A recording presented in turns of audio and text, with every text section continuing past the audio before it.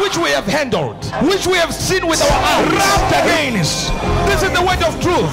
We have not followed cunningly devised fables.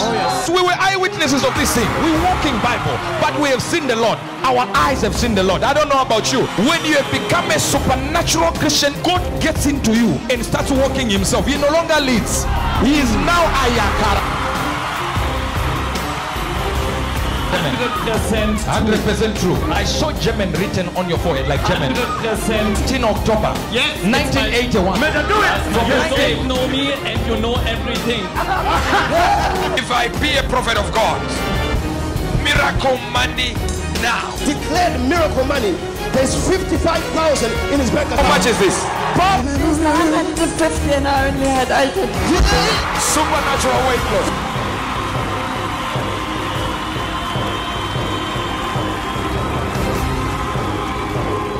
Somebody who is sick can just be healed like that. Yes.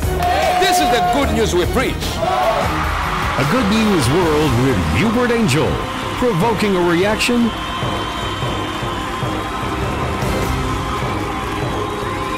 and always worth hearing.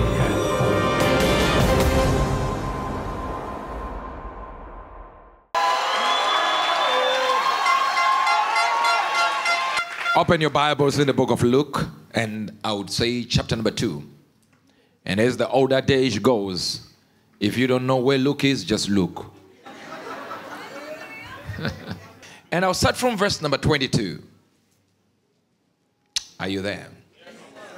And when the days of your purification according to the law of Moses were accomplished, they brought him to Jerusalem to present him to the Lord. Are you still here? Yes. As it is written in the law of the Lord, every male that openeth the womb shall be called holy to the Lord. That's why we always say, blessed is the womb that travails in birth for a male child. You notice what it says here, as it is written in the law of the Lord, every male that opens the womb shall be called holy to the Lord. Let's go. In other words, separated to the Lord, according to that which is said in the law of the Lord, a pair of turtle doves and 2 young pigeons. Let's go. And behold, there was a man in Jerusalem whose name was Simeon. Whose name was what?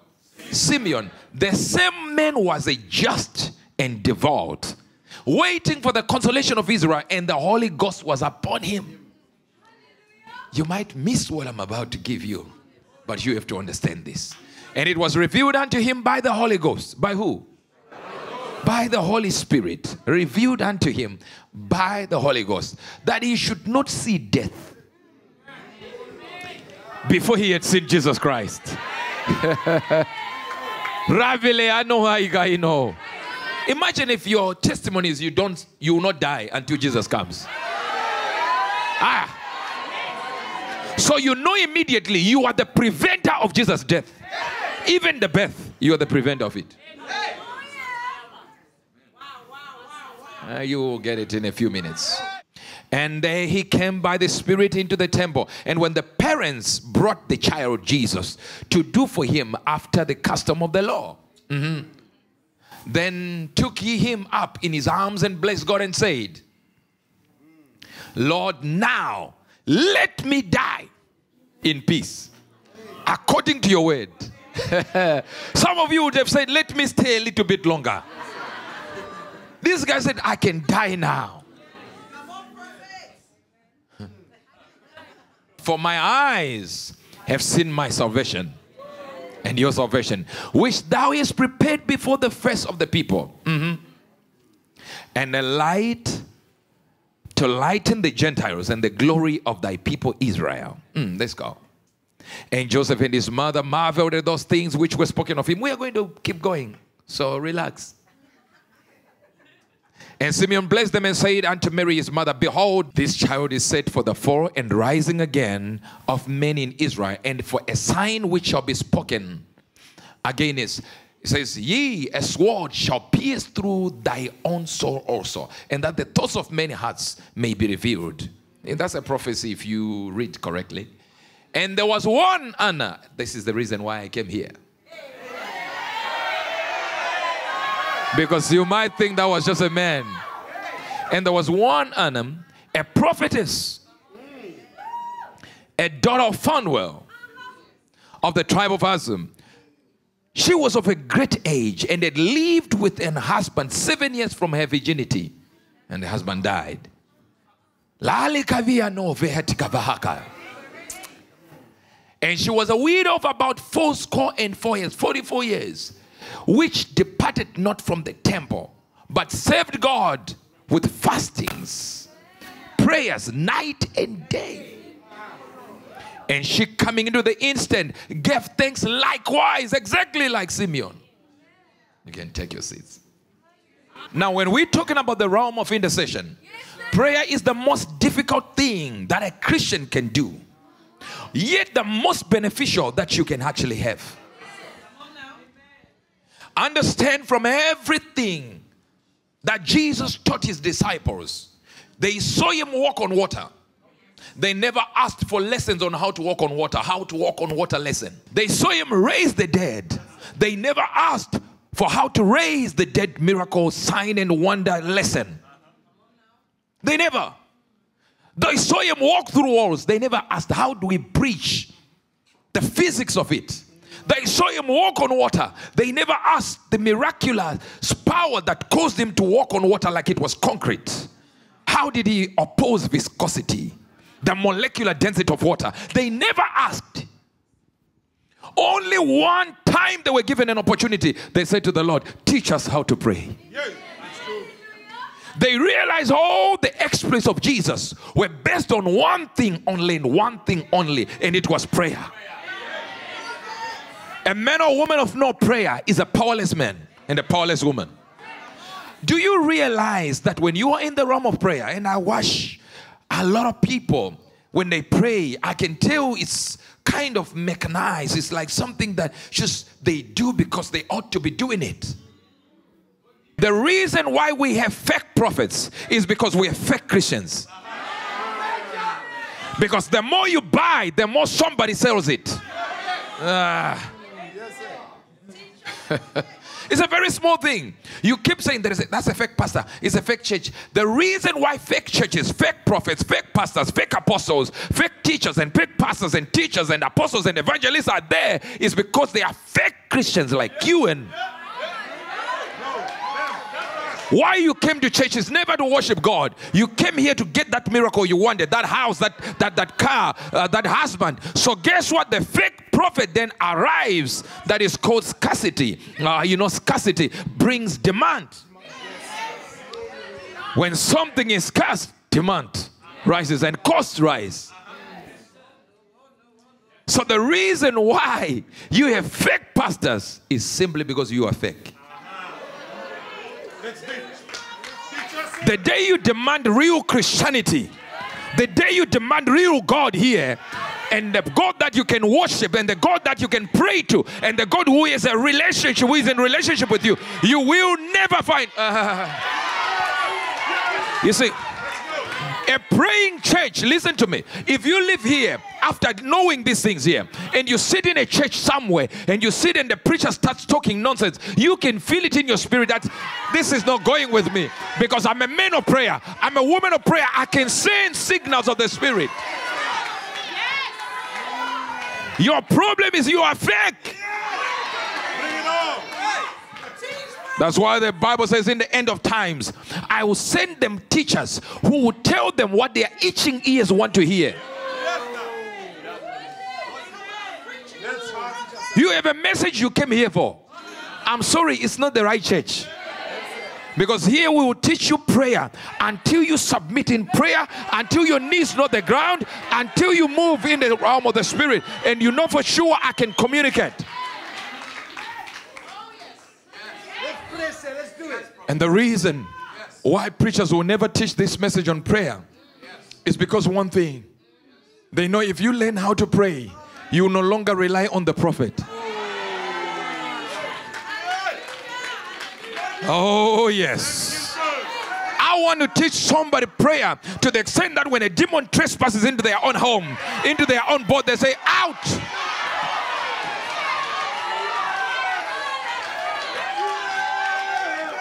Oh, I'm talking to somebody here. I know what you think. Prayer is difficult. I used to think that exactly that. Until I realized there were things that people have understood in prayer. After this, I'm raising some dangerous people here. Dangerous people here. You see, the Bible talks about the Bereans. How when Paul would preach a message, the Bereans would take it home and begin to peruse and you understand what I'm talking about. Peruse means to go deeper. Mm-hmm. It seems as if to browse means going deeper, but to peruse means to just pass by. No, peruse means to go deeper. They would go deeper in the message and begin to decree and declare that Paul taught us, but we have our own spirit that can discern if this thing is so. So they go home and begin to research further. But I do not recommend the Berean spirit in this church. Going home is too late. You need to be here and discerning it. And discerning it. When the preacher says something, you say, nah, that's not what the spirit is saying right now.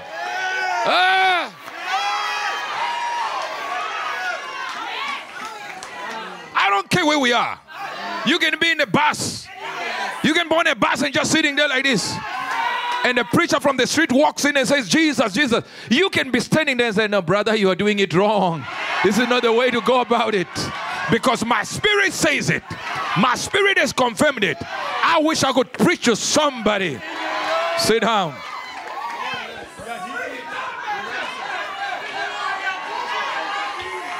So,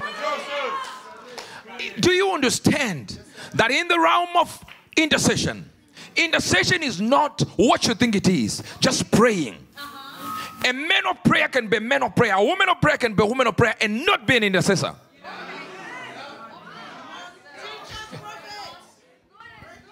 I'm not talking about this kindergarten intercession where you pray for your wife, pray for your children, pray for your mother, pray for the people you know.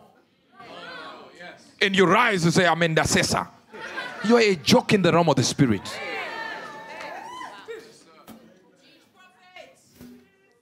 The people you have called intercessors are not intercessors. They are just praying people. Intercession has 5 levels. You see, intercession is based on one thing. The first level are burden carriers. Every intercessor in all these 5 levels is a burden carrier. Oh, you're not getting this. I'm talking about they know how to discern the burden of God. Oh. That at every moment that you are seen somewhere, you are praying for a nation, you are praying for this city, you are praying for that country, you are praying for that region, because there is a burden that has been put in your spirit. So real intercessors are people that have managed to take from the spiritual realm the entity called God, distributes unto them a burden from his spirit. You see, the biggest thing God wants to do is to reveal himself through people. The reality of it is, you need a certain level of understanding what burden carriers are. People that can get the message of God. What God is trying to do is to express himself. How many know Abraham Lincoln? Ever heard of him? Just raise your hand. You know, if you have never, just pretend you. Because it really makes you look very stupid. Just wave your hand like this. Thank you. Oh. Please, all of us, can we just wave? Pretend we know him. Thank you so much. Where do you stay?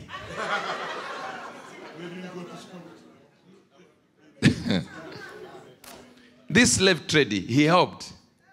Now watch this now. I want you to see this. Man is not needed in heaven.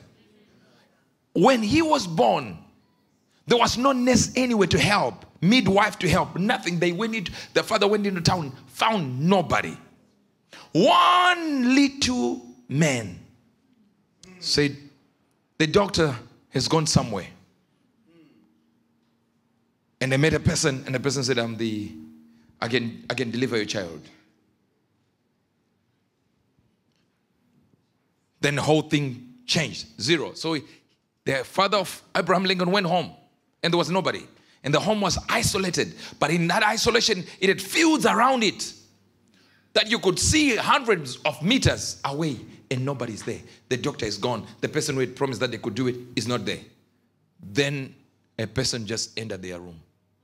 Said, I'll deliver. Delivered Abraham Lincoln. This same Abraham Lincoln you hear, delivered. On the way out, they said, we have this amount. Said, where I come from, we don't use money. Hear this. So where I come from, we don't use money. But what you can do is to call him Abraham, for he shall save people.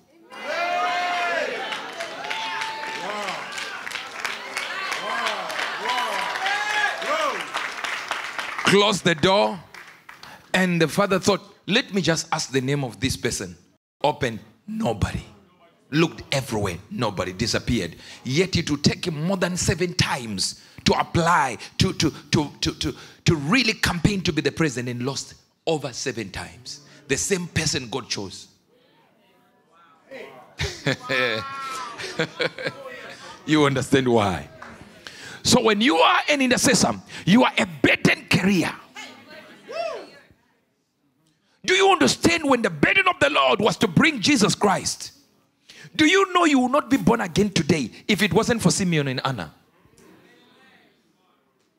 The Bible says they stayed in the temple praying for years for Jesus to come. Do you understand the salvation of humanity was based on 2 intercessors? That if it wasn't for Simeon and Anna, trust me, you will not be here as a Christian. That even God waited for an intercessor. There is a realm of intercession where you are a burden carrier. You know the burdens of God. You're holding the pulse of God. You know exactly when he gets angry, when he gets happy, when he's excited, when he's... You know for sure. And you say, I'm going to go with this. I decree and declare, you shall become that intercessor. Imagine it every moment. You know the burden of God. You know what God is doing right now in this hour. You know what he's thinking. You know what he's feeling. And you know you pray along the burdens of God. May God fill you with burden. Sit down. How does it work? When you become sensitive to God's burdens, the first goal is to deny self. Remove your needs. They look like they are necessary. They are not. You know one thing I've realized? Are you here? Yes. When I was young, I was interested in all this nonsense. It wasn't nonsense then. Let me give you a funny one.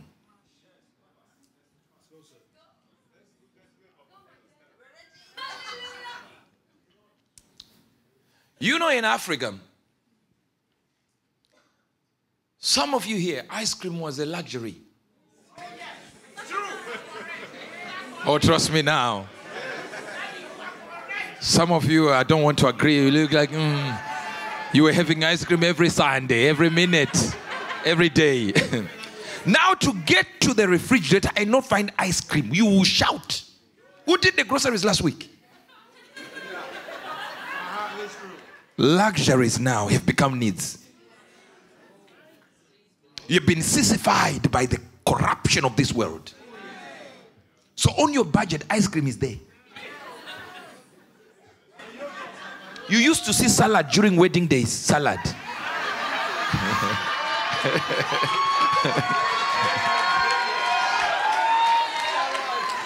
Now it's every night.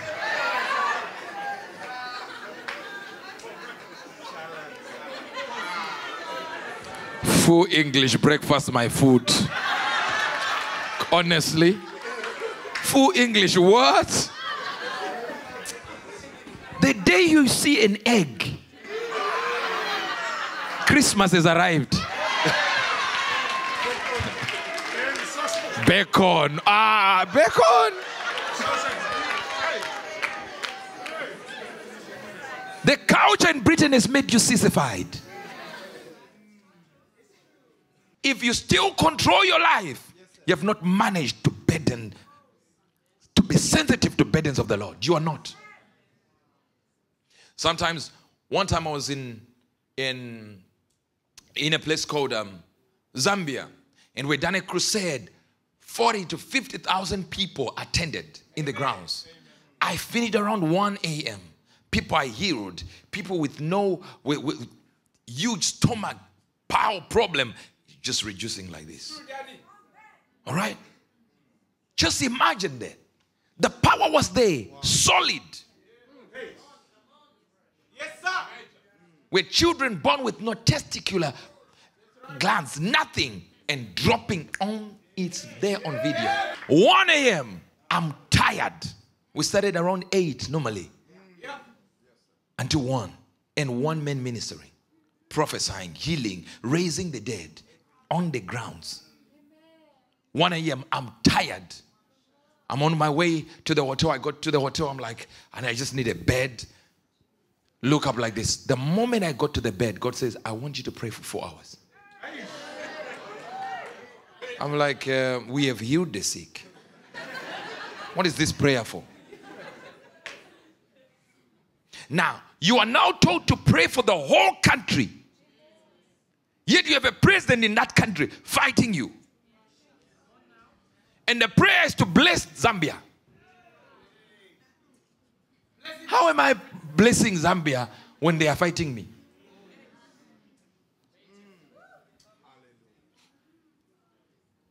The only person I could think of was his father, who was the foreign affairs minister of Zambia. So he's my son. So I would be like, at least he's there. At least there is a sane person there. Let me just pray for the government. But reality is, I knew what was taking place in there. Are you getting this? Yes. When burden grips you, you can't move from your chair. This nonsense, I'm just praying. Thank you, Lord. Thank you, Lord. Thank you, Lord. Hallelujah.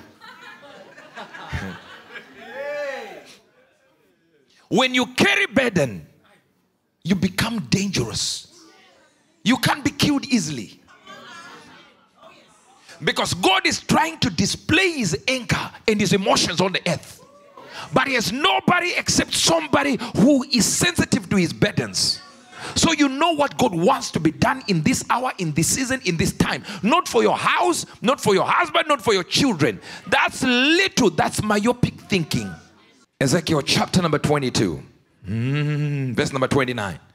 The people of the land have used oppression and excised robbery, and have vexed the poor and the needy. Yea, they have oppressed the stranger wrongfully. Do you see what that verse is talking about? He's talking again is xenophobia.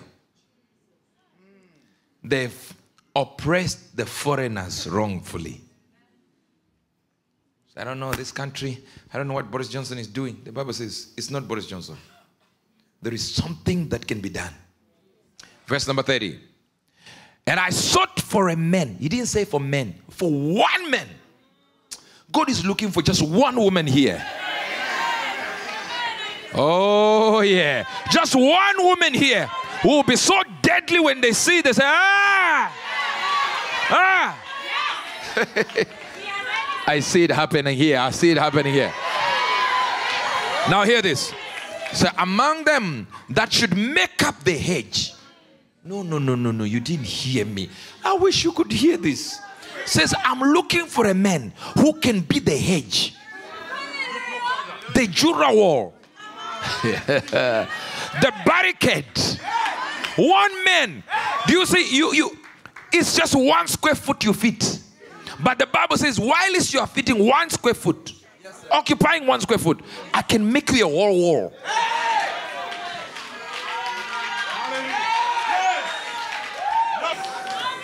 Sit down, sit down. Ah. Are you hearing this? And I sought for a man among them that should make up the hedge and stand in the gap before me for the land, that I should not destroy it. Imagine God saying, my anger is too much. It needs somebody to be a wall. Hi. Do you hear the language? The language is, there is a man who can prevent God from pouring his anger. Notice he's not saying, I'm looking for somebody to convince me to stop. He's saying, I'm looking for somebody who can bear war. As for me, I will release my anchor and power to kill everyone. But I need somebody who can pray as an intercessor and defend my fire from going through. In other words, God is not saying, I will stop when you pray. No. He's saying, I give you the power to stop my anger, to barricade it. I will pour it out, but you will barricade. Men with burdens that can barricade God when he wants to fire. And it's not God saying, I have a desire to fire. No, he's firing already. The bullets are flying. But saying, before they land, can there be someone, please? Because they will kill somebody.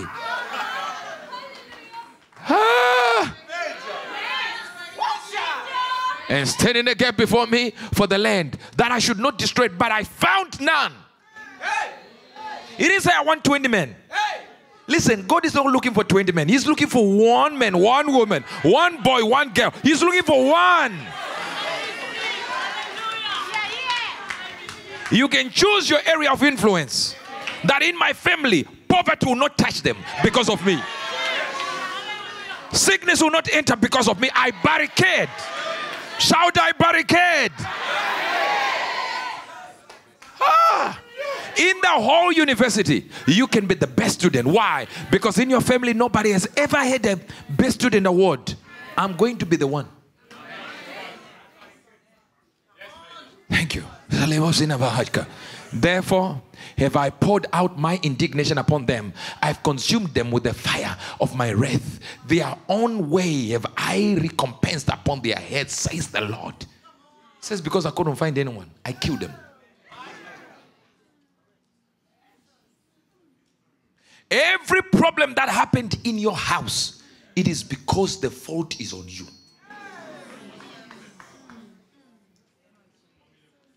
I say, yeah, these people are very dangerous.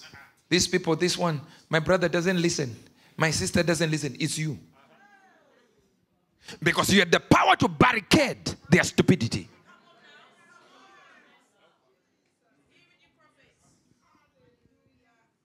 Nobody in my family is in poverty. Not one. And it's not going to happen. As long as I live, it's not happening. Even if I die today, my children will not struggle. Even if they choose not to work for the next 40 years, they are catered for. I made sure of it.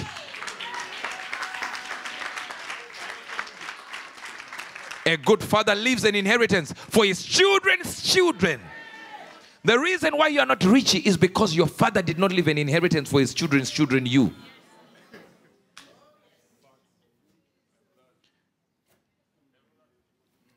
So we started a wrong cycle where we take care of parents because our parents also didn't take care of us. So the information has come to you now as a big parent, as an old man, as an old woman, that you should have left an inheritance for your children's children, not to look back and say, my child, take care of me.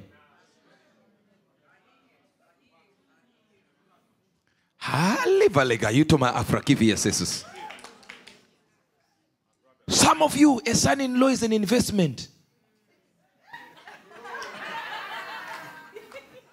A daughter-in-law, oh, she's a witch when money doesn't come in. Meanwhile, the Bible says you should have left an inheritance for this child's own children.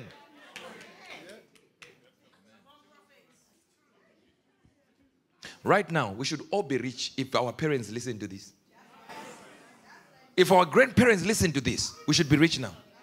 All of you here, Maserati, Lamborghini, outside there.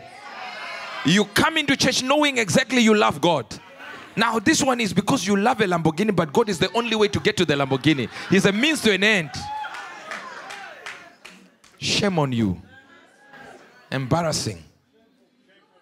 Let's go. 1, 2, 3. A good man leaves an inheritance to his children's children, and the wealth of the sinner is laid up for him. Let's go opposite that one. A bad woman does not leave an inheritance.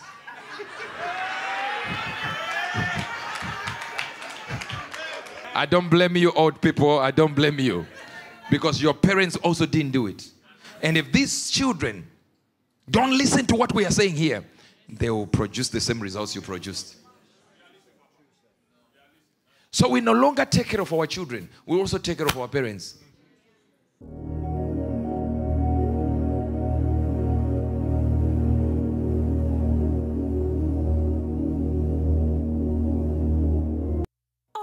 Supernatural power of the believer.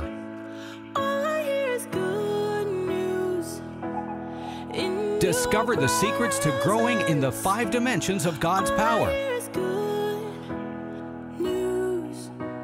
Order your copy of this best-selling book with over 100,000 copies sold by Uebert Angel from the Amazon Kindle store, or visit our online shop at www.howard-browne.org. Thank you, our partners and friends, for making it possible to bring this message to you. Those wishing to partner with Uebert Angel, please visit www.howard-browne.org.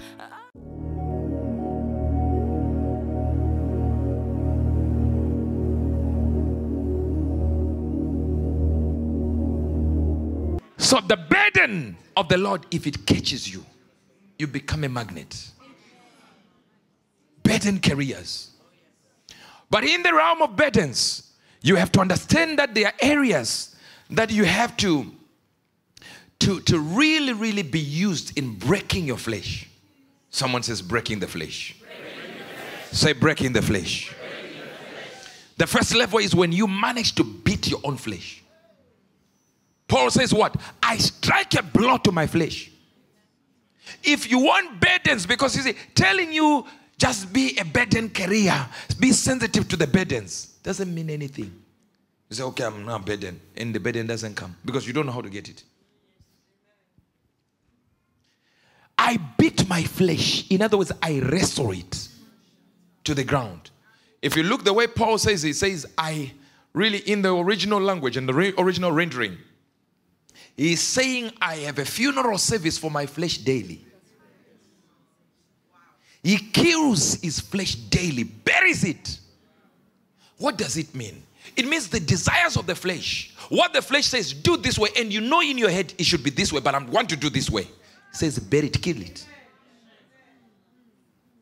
So every morning, whether you feel like you don't feel like, take that flesh that hasn't even reacted and say, today I bury you. I will not be angry. I will not be sad. I will not be disappointed. I will not be depressed today. I'm burying this depression tonight, this morning. You walk on the streets of the town, and guess what happens? Somebody who angers you, you meet them, you know, yeah, that dangerous person is coming, but I buried this in the morning. I dealt with my situation in the morning. The problem why you explode, why you have a problem every day, why you are depressed is because you never bury it in the morning. So when you get out and meet the thing that triggers you, you have not dealt with it. This is why that prayer book is important, prayer banks. And I've told you, when you pray, you are loading prayer into a bank. So that when you walk in the streets, guess what happens? You meet your challenge. You say, I now withdraw from the banking I did in the morning. Most of you are walking outside with nothing you have deposited in prayer, but you want to withdraw money. You want to withdraw health. You want to withdraw a wife. You want to withdraw a husband. You want to withdraw a degree, yet you never deposited nothing. If you go to the bank and say, I want 20,000, they say, where did you? When you move from that area, are you getting this? Yes. You move to a place that is beyond this, which is called a guardian level. I wish you were here. You move from the burden carrier level to a guardian. Guardians are quality controllers in the spirit. They control the quality of life in a region. They are given regions to control. This is why the devil was called the guardian angel. He was guarding a location. That's why it's called the angel that covereth. The word covereth is guardian. What is the reason why Daniel prayed? And for 21 days, the angel was struggling to bring the message here. And he was called the angel Gabriel. And it is Michael who came and prevented him from being overcome by the prince of Persia. What happened? Because Michael was the guardian angel over Israel. So he controlled a whole city. I wish I had people here who understand what I'm talking about. Imagine when you can control a region. Huh? Listen, I'm not talking about anyone. You controlling a region. My God, I wish I had people here. You see, people will sit down and say, as for this country, nothing will enter here. That is like this, like this, like this, like this, like this. Imagine putting a list on your house. This will not enter, this will not enter, this will not enter. I got it. And guardians are dangerous. Listen to this. Listen to this. The bishop of Damascus. He wasn't a bishop of Damascus then. It's theology that calls him the bishop of Damascus. The Bible says a certain disciple called Ananias. He had placed gates, listen, closed the gates of the city spiritually and physically. It wasn't just spiritually, even physically. He put gates, shutters down, the whole city. Paul had killed everyone as a Christian. Paul would go and get letters to kill Christians. You are joking when you can pray for 2 minutes and say, thank you, I prayed too much. Oh, today was heavy. You are a clown if you have not done 10 hours. You are a clown. If your conversation with the person who created you cannot go beyond 4 hours, yet your sister, you can go for days. You are carnal. No, you're not hearing me. Imagine the God who created you, created a pathway, a technology called prayer, for you to reach him at any time, any given time. No network disruption. So the moment you use the name of Jesus, I'll hear you. And guess what? It says, before you pray, I will hear. And yet, you don't even take 1 minute with him. The 1 minute is like you wake up and just go, you're thinking, God, thank you so much. Jesus prayed one time and told God, I know you hear me always. And you've already heard me about this resurrection of Lazarus. But I'm praying for the sake of these people so they hear me. In other words, Jesus is simply saying, I'm doing a fake prayer.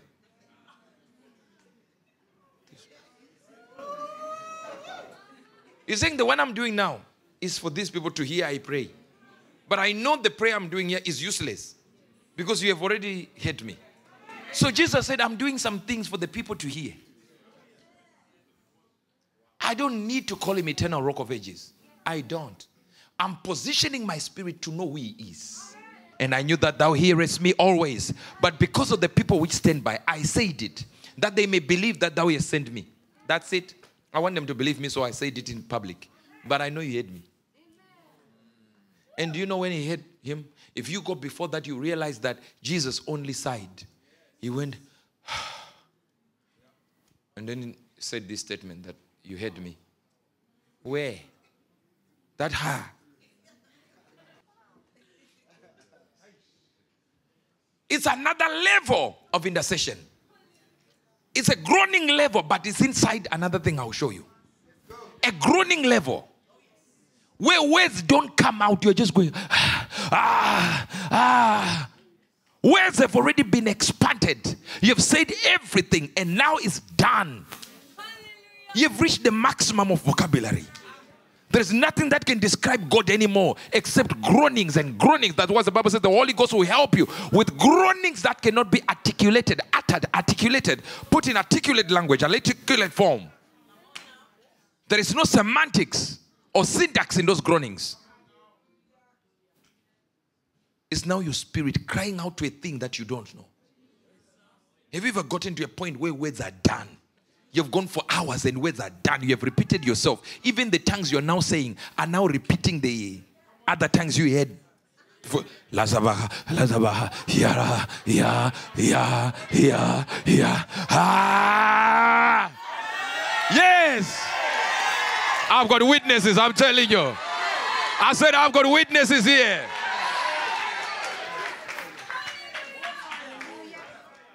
Imagine if you can get to a level where God himself can say, I bank on this one. Paul at one time, God did not say, I rely on the anointing. Listen to what Paul says. He says, God says to him, go to that city, for I have many people there. He didn't say I have my anointing. He said many people. God was relying on people. Imagine if you're the one God relies on. Oh! That's what the Bible says. We have also our brother Epaphras. You don't even know him. He says, one like you, who has done a lot in praying for you to stand like you are standing. They didn't know the man was not popular. He wasn't popular like Uebert Angel. He wasn't on TV. But the apostle says, we have Epaphras here, who has been instrumental in making your church and your city, even the Laodicean church, 3 churches mentioned, relied on one guy's strength in his own house. That's when a man has been made a guardian. He controls regions. He's in places of regions. And he's counting, say, that is my city, that is my town, that is my branch. Imagine if you're standing here in London and you say, as for Manchester, it's mine.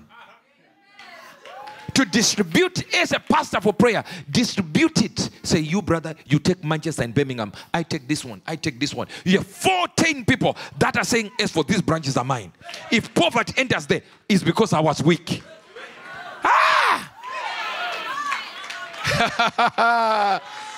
You don't understand this. There are things that will never happen to a person in this branch because of me. Listen to me. I did not say because of God. I don't know if you are getting this now. Guardians control a city. Imagine Ananias shut all the corridors and the highways and the byways to enter into his area. Listen to this now. Listen to this area. The man is going to Damascus, and lightning struck. There was lightning. He put lightning on the gates, the spiritual and the natural. So nobody who wanted to kill Christians would go there. Paul just heard that there were people who were called Christians who were following Christ. He didn't know how powerful they were. And he had killed them all over until he got to Damascus. And a certain disciple, notice here, it's a certain because the man was not known as popular in the church. The pastor was someone else, and he's sitting there. And it's the certain disciples over the whole city. He is walking like this, and lightning struck Paul. Why? He put lightning as gatekeepers in the city.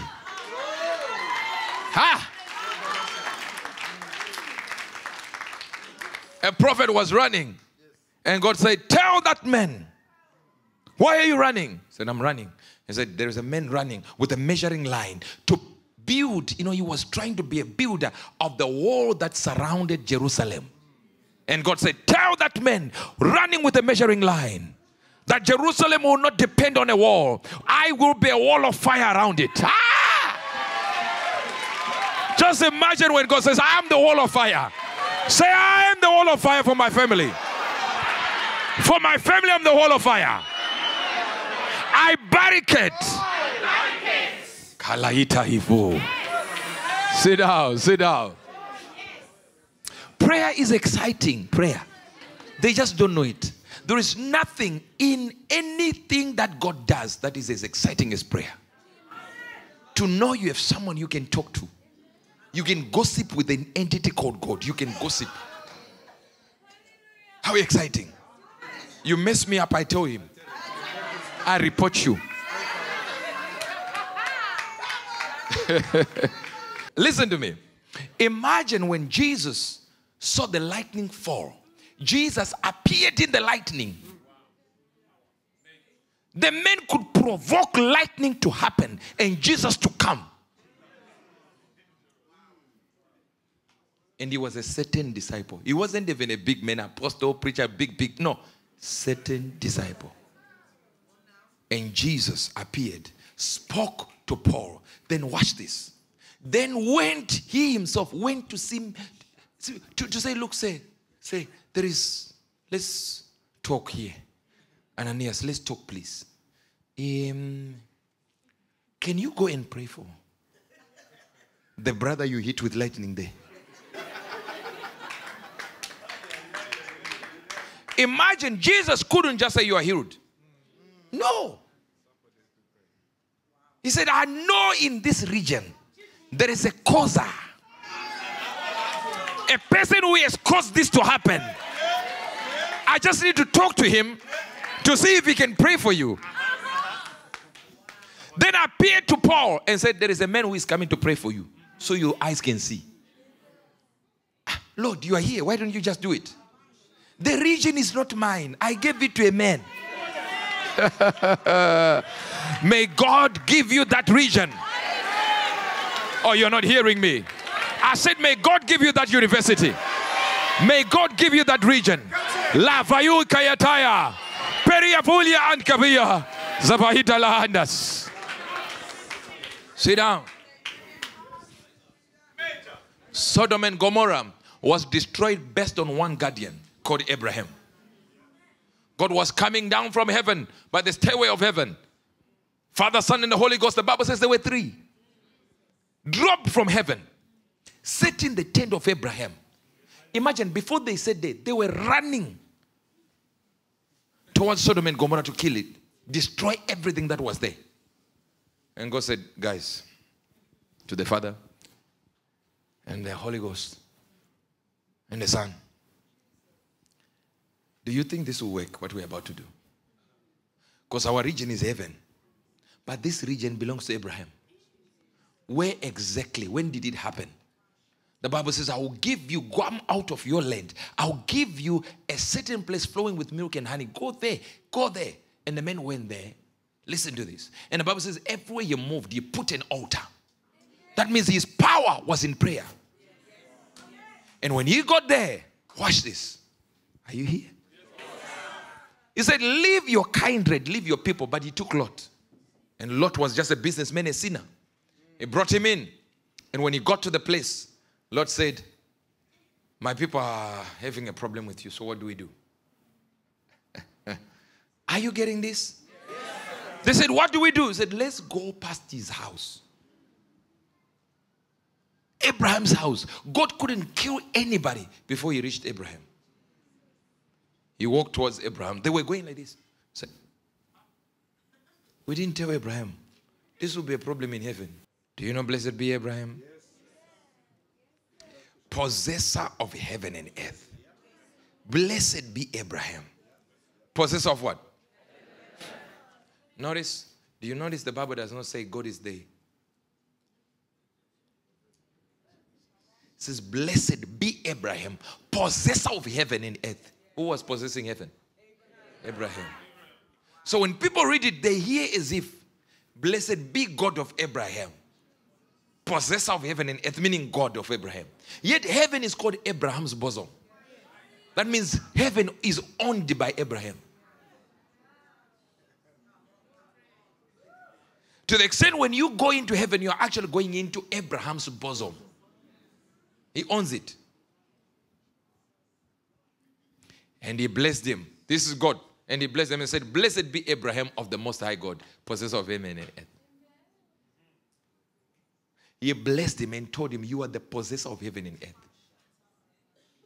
The man was so rich because he could do anything. So, what he did was very simple. He got into that place and realized there is a problem here.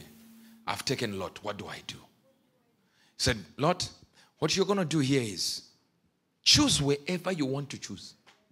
And I'll choose afterwards. Lot pointed Jordan, the Jordan River, the Jordan region. This is the green area. And Abraham was left with Israel. Israel, it seems as if they grow stones. If I take you to Israel, there is no green anywhere. It's like their agriculture is stones. And he was left with Israel. Abraham was left with Israel. Then listen to what God said. Listen to this, to what God said. God then said to Abraham, now look to the east. Look to the west, to the south, to the north. Do you notice? Lot has already pointed, this is where I want to go. And Abraham said, now you can take your servants and go. And he's already going to his land that he chose, which is green. And Abraham is left alone. And God said, look that side. Israel. Look that side. Look this side. And look to where Lot has gone. I've given you all of it. Hey, including where Lot was going. hey, that's powerful. That's powerful. Now when Sodom needed to burn, he said, there is a guardian I put in this location called Abraham. I can't do anything until I ask Abraham. So understand this, that God couldn't do anything to a city until he asked a man. And you're sitting there. Nobody consults you. God himself knows you're useless. He said, men ought always to pray. Men ought always to pray. And remember, I told you, if men ought always to pray, the genetic makeup of a man is the person who prays. The genetic makeup of a woman is the person who prays. If you don't pray, you are not a man according to God. You are not a man. You're not a human being. I pray sometimes. You know, it's not a sometimes. It says ought always to. How many people have heard me say, I'm never alone? And you can ask Sia. I can sit here like this for hours in one location. Never move. I can be in that room. The following day, I can be in the same location. Sleep there, right there. Until the following morning, I'll be there. Nothing. No one talking to no one. I'm so comfortable in myself. I can move. Listen to me. I can have conversations that are mature with myself. Brother Kenneth Hagin had a neighbor of his who would just talk to himself. Then he decided, let me go and ask him. So, brother, why are you always talking to yourself? What will you be saying? He said, Kenneth, at least I'm talking to a gentleman.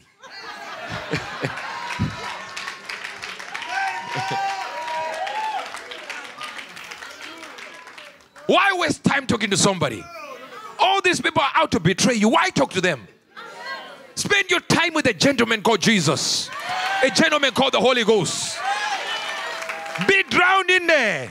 Talk to him about your intentions. Your moves in the spirit. Your moves in the flesh. I want to do this. I want to move this. I will build a church. I will do this. I will do this. And the Holy Ghost is like, yeah, I like these conversations. Yeah. Yes, sir. But oh, no. You need somebody. You need somebody to love you, to like you. You suffer from approval addiction.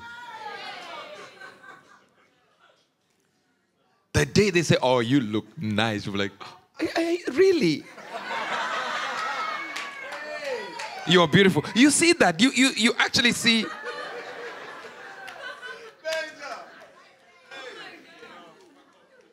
And then when they leave, they're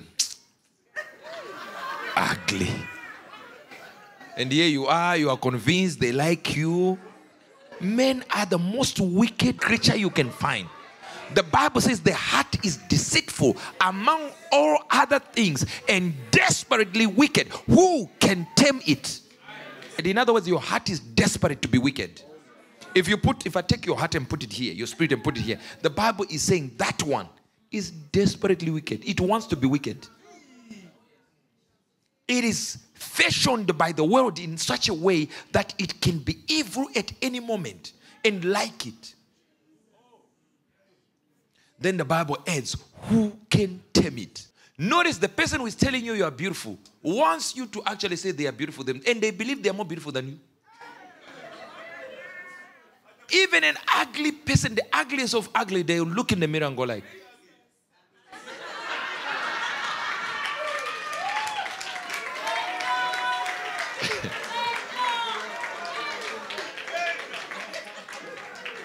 I went to a place called Rotherham. And as I stood in there, I remember there was a lady who was in the middle row wearing, this nice weave and makeup and stuff like that. She just flew from there, ran towards me with anger. I just stood there. I didn't even notice it was happening because I'm looking the other side and she got very close and fell under the power. I turned around, I said, out in the name of Jesus. When they cracked, the walls cracked. The walls, not the walls where she was, in the corner of the building. I said out. The demon came out and the wall cracked. The room. Fragments of the building. After I said that, I said there was another one here who is a demonic entity that is even greater than this one. I'm standing in the front. The pastor is sitting there. This one comes out. I call a lady. I said, you have a demonic entity, a spirit of a man over you. Guess who I was calling? The wife of the pastor. I didn't know. Even if I had known, if God says it, we'll talk about it later. But and the pastor looked back and saw his wife and began to clap. I said, brother, I feel you. I feel you. Just imagine that a demon is coming out of the wife. What is causing the wife not to sit next to the man? She's at the back there, wearing a cap. First lady of the church. Relaxed, the back. Demon manifesting. After the ministration, the pastor took me in the church and said, thank you so much for what you did for my wife. Thank you. She's a troublesome one. I was there to ask for forgiveness. Like, no, I'm sorry, very sorry. I just do what God is saying. You know, you want to blame God. You know, if it wasn't for God, I would have arranged it nicely. The man is the first one to say, thank you for doing what you... Thank you so much. Yeah. They are guardians. A man could cook pepper for God. God sat down eating meat that Abraham and his wife made. Imagine Father, Son, and the Holy Ghost coming to your house in Peckham.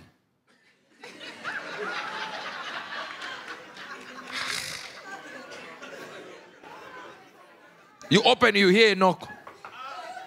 Open the door. Oh. Who are you? Father, Son, and the Holy Ghost. Father. You'll be like, get away, you know. Abraham saw, he said, my Lord. You, what did you do? You get in the car there. Young Cho was driving like this, driving in his city, in his country, driving. You know, it's because Young Cho was a guardian. Do you know why? Young Cho was a guardian to the extent that the Korean nation regarded him as the reason why they were still functioning as a nation. They made him a treasure as a man, to the extent that he had millionaires and protection from the president, guarding him every time, wherever he went. He never moved with nobody who was not a multi-millionaire in cash. And guess what? They prevented anyone from touching him before he ministered. Why? Because of the verse where he says, they touched him and the virtue went out of him. They didn't want power to go out. When a man has become a guardian, a principality in a location, in your own company, you can be principality. That when the accountant is missing details, you can say, there is some figures you are not talking about. You yourself, you don't know which figures. And the man say, I think you mean these ones. Are you hearing what I'm saying? So he's driving. He gets to the traffic light. When he got to a traffic light, a man rushed and sat in the passenger seat, and the wife of Young Cho is at the back seat. He sits on the side passenger seat, and begin to talk about the plan of God for Korea on the side. So, what's happening? Who are you? He turned around, and Young Cho realized it was Jesus. Imagine when Jesus can hijack you.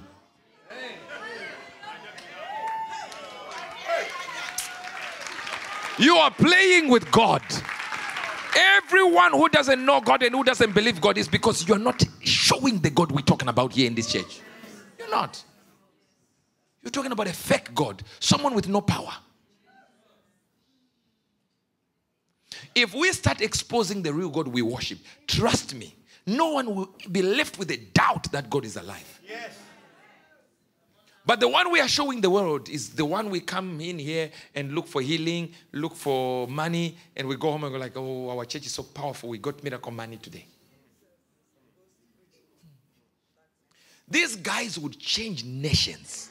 Say, these are the men who have turned the world upside down. That's the Bible. Talking about disciples, they turned the world upside down. 11 men. Remove Judas. 11 men.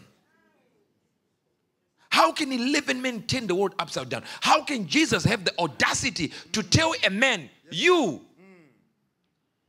go into all the world? Yet Jesus' own time to go out of the world was when he was a baby, when he went to Egypt, and when he was healing Legion, when he went to Jordan. That's it. He was on a boat, got off the boat, healed Legion, got on the boat, went back to Israel. And when he was a baby, when Herod wanted to kill him and the father ran to Egypt. That's it. And then he tells 12 men, 11 men rather, who are not even as learned as people would think. And he tells them, and they were young, 14, 15, 16. I know you think the disciples were 30. It's a lie. They were under 18 except Peter.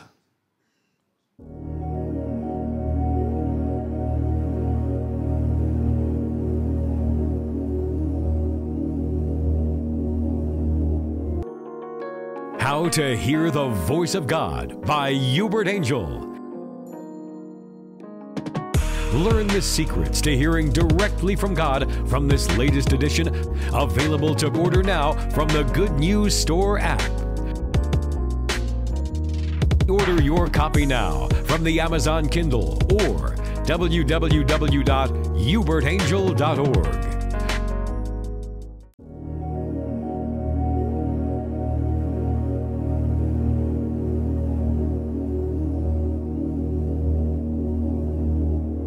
When you want to receive burdens and want to grow in it, you beat your flesh daily. And remember what I said by beating your flesh daily. You condition your mind. How do you condition your mind? You tell it. Every day. Do you know how I told myself I was rich?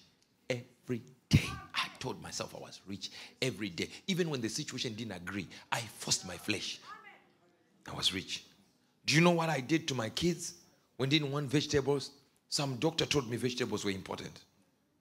I agreed with the doctor. I didn't go like, I love Sia so much. No vegetables for him. Just meat. No. You don't want to eat. Okay. No problem. It's either I take all the toys or I do anything that you know. Vegetables first, then we go here. You know what you're doing to your kids. I see many parents who will show meat like this to then the kid opens, they put another one, bait and switch, because you know. Are you hearing what I'm saying? Exactly. Why? Because you know what is beneficial to them. And it's so amazing. I don't know how God did this. It's so amazing how every food that is helpful to your body is not nice. That's true. That is true. Way back, traditional healers in Africa, if the root is not bitter, it's not medicine. And I think they had something in them. They understood some few things. There's no medicine you'll be like, wow, please give me more. No. So you beat your flesh. I told you how you beat your flesh. You remember, you are going into these levels, but for you to go into those levels, you need to beat your flesh. Because if you don't beat your flesh, rebellion is so dangerous. Rebellion does not start as rebellion. It starts under a certain movement of pushing away from the Lord, where you start distancing yourself from what God wants and going your own way. And continuously you are going your own way, even when you know what God wants. Before you know it, you went into a point of disregarding scripture. So even if you hear a verse that contradicts what you do, you don't care. Now you're going into a bad idea, a bad area now. Where the Bible says your conscience is seared with a hot iron. That means all the morals, the things that are right, now you've bent them with a hot iron. You can't read. Your mind can't read. They are tossed in your brain. They are tossed in your spirit. So you can't follow them now. When you see the scripture saying something and you go another way, you know you're about to get into a dangerous place where you can't come back. That's why it says some of you, after they have believed, will they turn the faith of God to be of none effect? Then the Bible says, God forbid. It says, after they have tasted of the glory, to bring them back again to Christ, it is impossible. This is Paul. This is, it is impossible. After you move from moving away from God, disregarding scripture, and you enter an area where your conscience is now set with a hot iron, you can't, even if you hear God said, you can't follow. Now you are now bigger than God now. You're a dangerous person. Imagine I tell you, God said. You go like, I know what God said, but I'm not doing it. Ah. Now it says, lowering every high thing that exalts itself above the knowledge of God. If your knowledge is now higher than God's knowledge, what you want is now higher than what God is saying.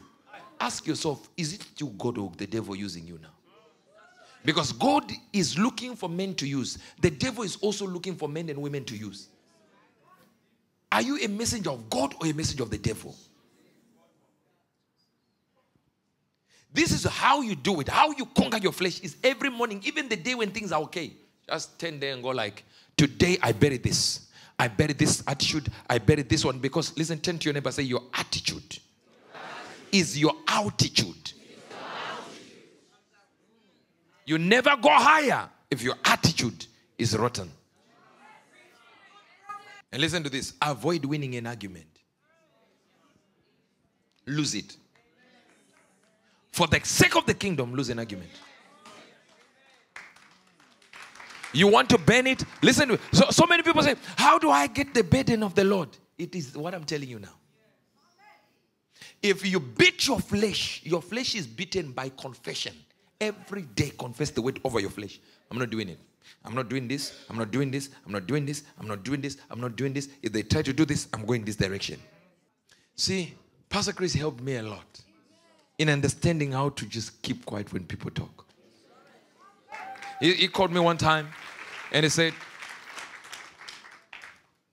I do not care what anybody would try to send to our ministry, to anybody. I don't receive those things because people have no access to me and will never have access to me. He said, if anybody brings me video, photograph, picture of you doing whatever they say you are doing, I will not believe it. I said, well, with the evidence that you won't believe. Said, I'll only believe what God says about you. It changed my life. Says, no, there's nothing I'm going to believe. I believe what the Bible says about you. Not what somebody comes to me and tells me, oh, this. No. When you find real guardians in your own life. This is why it is important to find a guardian in your own life. But the dangerous thing about guardians is they might not be able to see it because they are not watchers.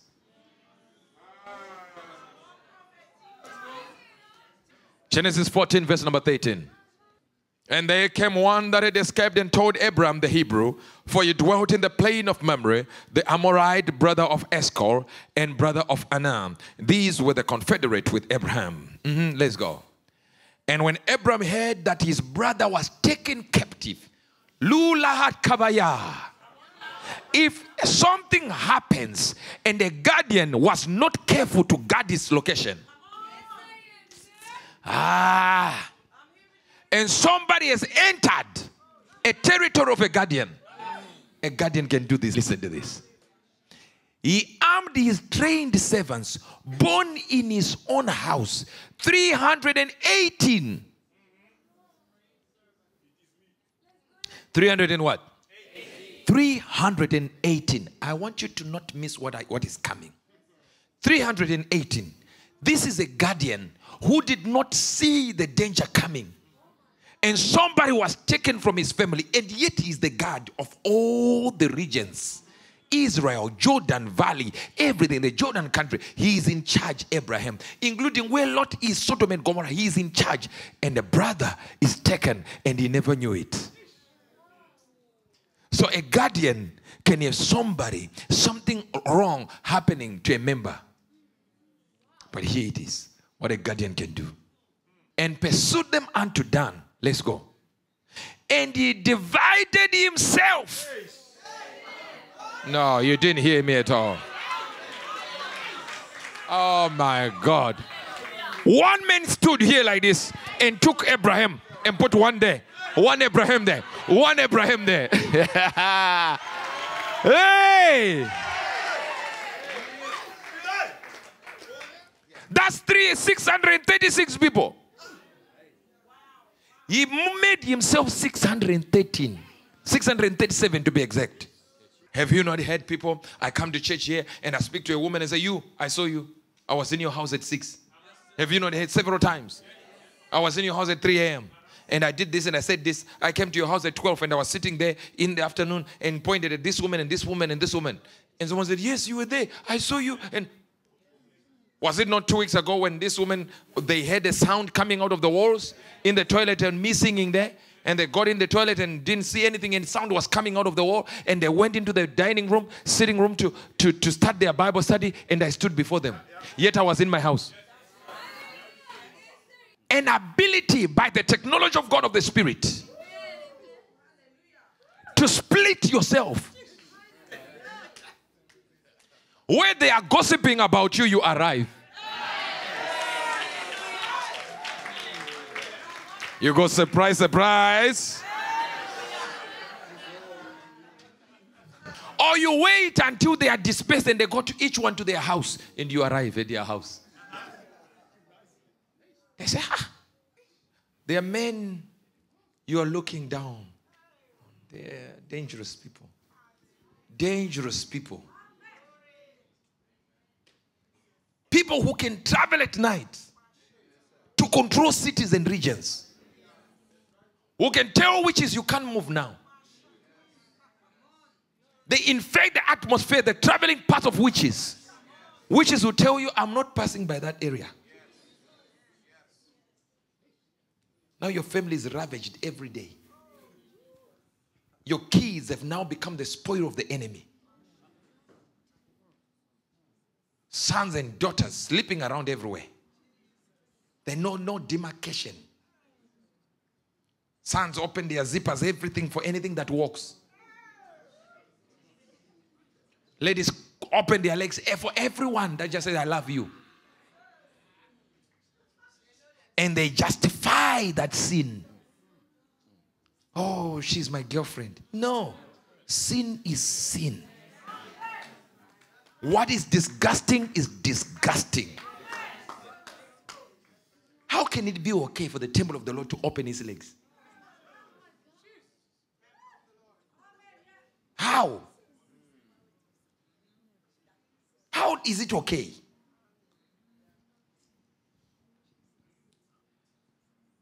It's the 21st century. What has the century got to do with it? The year doesn't know it's a year. We live in a world where people like the Kardashians, you have to run to see somebody who became popular because of a sex tape.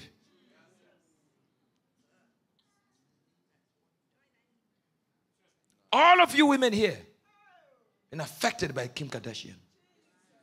Makeup, Kim. The way she wears, oh, look at her, look at that. Oh, wow. To think this person has been changing men and not afraid of it. Doesn't matter. It's okay. Oh, look at how beautiful she is. No, she's a whore. It's a prostitute.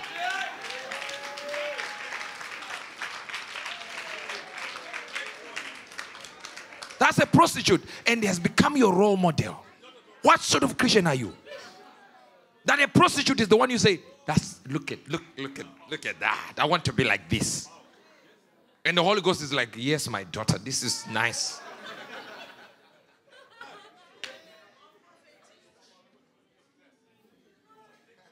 The less the clothes, the more you like it to be like that.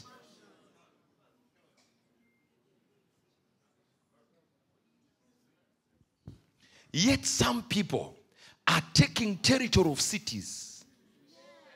Ha! Some people have taken cities, All you have taken is clothes off.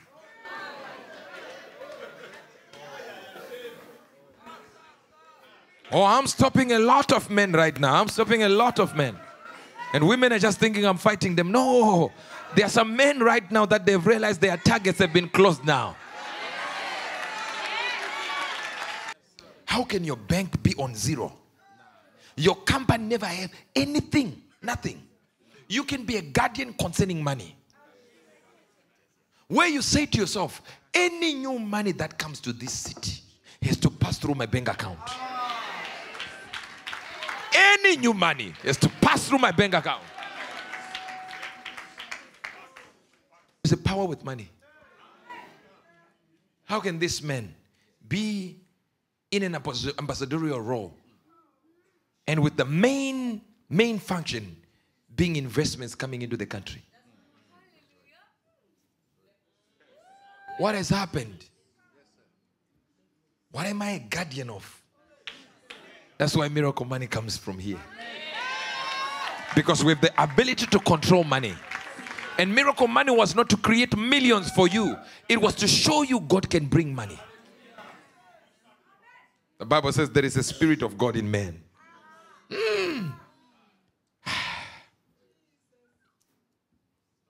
Are you ready to become a guardian? I said, are you ready to become a guardian?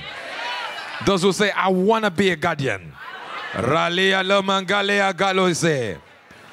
you flowing? Job went to heaven. As a story, as a discussion, he was on earth. By the parameters of the heavenly realm, he was left on earth. And he only suffered because of a discussion between two entities he never met. God and the devil discussed. Job is not in the meeting. Imagine when your life is discussed and you're not there to contribute. And the people discussing your life are the ones who can control it. It's the devil and God. They are discussing. And God says, have you met my guardian on earth? A man called Job. How he protects everyone. Job is on earth. Meanwhile, Job is on earth. He doesn't know there is a conversation. He's about to suffer based on a war between two entities.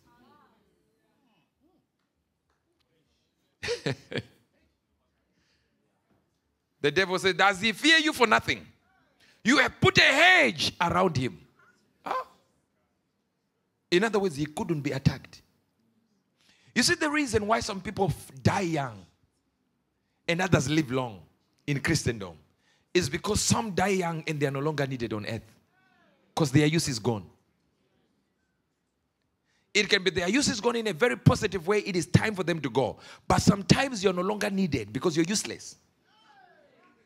You're still a Christian, but you're no longer needed. Imagine God wants to express his burden through your body and through your mouth. And God knows the pathways for angels and demons to move is sound waves. But sound waves coming from something that is flesh. So when he spoke in the body of Jesus, it was okay. But now he wants you to speak, so he expresses his burden through your spirit. So your mouth speaks the burdens of God.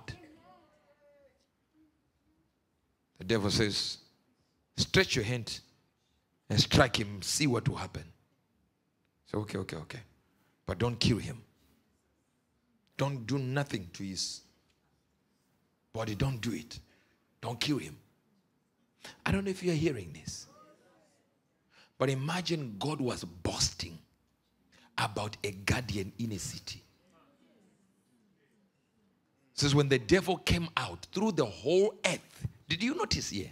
It says what? Through the whole what? Moving to and fro. He came up to God and said, I've been moving. And God said, have you noticed the guy up there? Who is standing in the gap for the whole earth? He's called Job. Imagine when God is in heaven going like, yeah, I got a guy there. I've got my people. Job will give you an offer you can't refuse. Job was dangerous. You only know Job for leprosy. But you don't realize how powerful Job was. That even God, after all the things have taken place, God comes to communicate with him. Do you know where I laid the foundation of the earth? Job is like, I knew you by hearing, but now I've seen you. But they are able to converse because somebody is a guardian. Do you understand that when Abraham and Sarah were sitting there and Sarah laughed, who did God ask? Why did Sarah laugh? Abraham. He is the guardian of anything that happens there.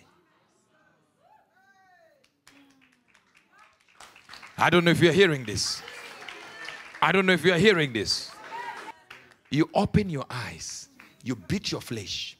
When you beat your flesh, you move into the second level, which is a receptor. When I say receptor, I'm talking about somebody who can receive the signals of the Spirit. You'll be moving like this and just feel like, no, I'm not moving forward. This is it. People want that. They want to push you into an area. Go like, no, I'm not going there. Why are you not going there? I'm just not going there. I'm not entering that thing. But it's okay. It's so brilliant. I'm not entering. I think you've heard the issue of prophetess being driven to I think it was Manchester at that time, from London by Pastor Ronnie in a BMW. And they bought their new BMW. So they got here in there, drove as they were driving. Signals. Because when you beat your flesh, signals come. The breaking of the flesh is the release of the anointing. Fasting can break your flesh. Confession on a daily basis, even when you have not done anything that is wrong. I'm not talking about confessing to God. I'm talking about I'm rich. I'm bold. I do not have this problem. I do not have anger. I do not have depression. I'm not stressed by anyhow. I'm living my best life. You know, I tell myself I'm the best prophet on earth. And this is not a lie, it's true, but I just need to confess it over again. You see, I'm God's favorite prophet. I'm not lying. Oh. It's just that I need to confess it over and over again for me to know it. I entered into America. When we landed, I say, yay! The whole plane is like, hey. And when they see black person, white people just go like. And white people are not dangerous. They will just like. You know, they don't want to be like, who is this one? Or our brothers will be like, hey, yo.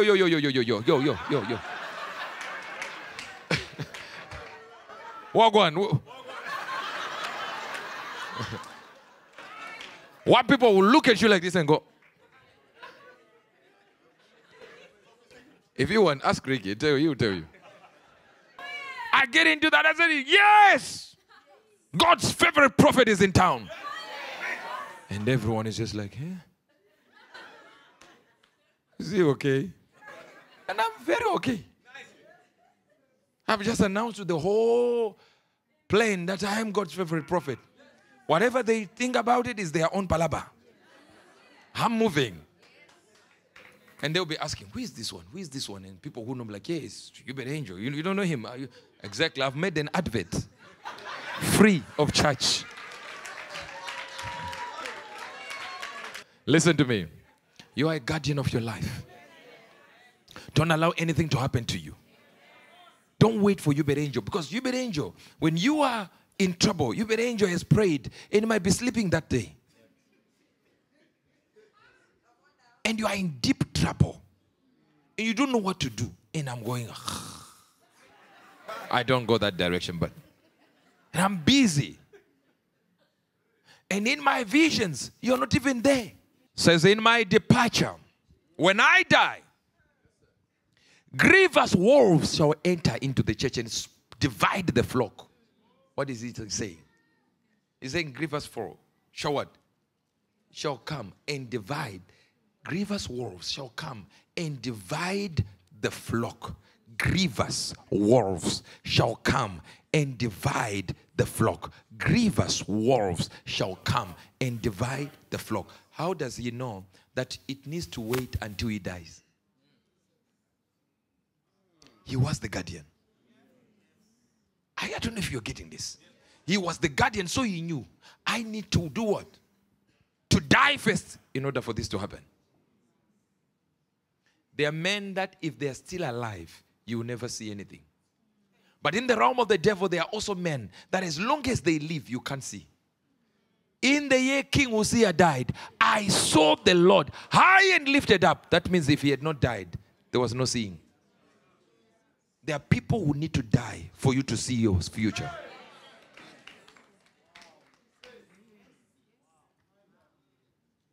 The power of a prophet is not seen by his ability to prophesy, but his ability to kill.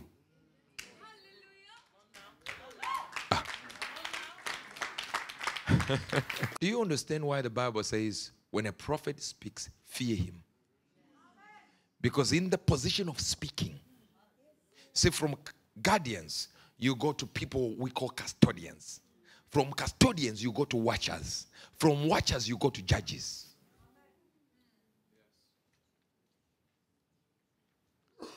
Do you understand? Like I said before, there are people who can remove oxygen from entering your nostrils. When it's about to enter, they remove it.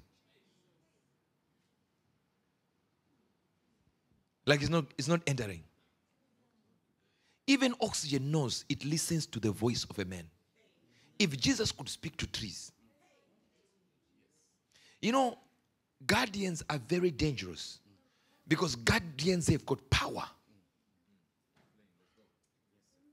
And when you find a guardian, for you to fall under the influence of that guardian, you need to submit yourself. Hear this now. Hear this. Do you understand that the Lord Jesus you save submitted? Now you don't know this. Let me explain. The Bible says he went to John the Baptist. And John the Baptist was coming as a forerunner. He said, the one is coming who will baptize you with the Spirit and with the fire, to the extent that whose shoe latches I'm not able to untie or tie. And when Jesus arrives, he enters and squats in the waters of the Jordan and say, baptize me. John retorted, he's like, no, sir. No. You are greater than me. Jesus said, let all righteousness be fulfilled. You baptize me. Even God knelt down before John.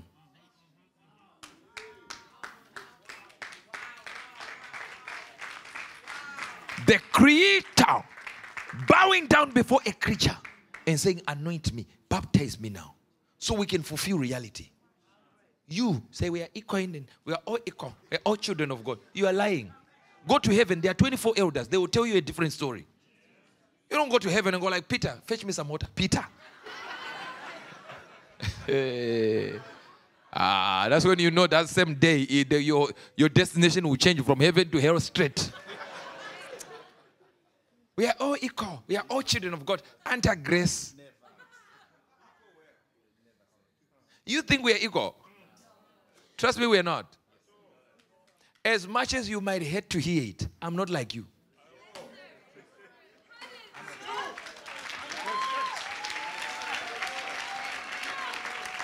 From there you get to people who are called custodians. Custodians are keepers of a revelation or the secrets of God.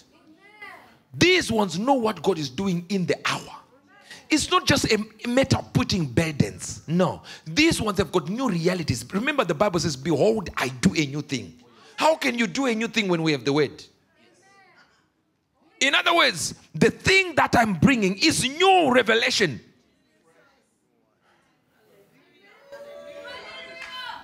He's saying, I have fresh wine to give to people.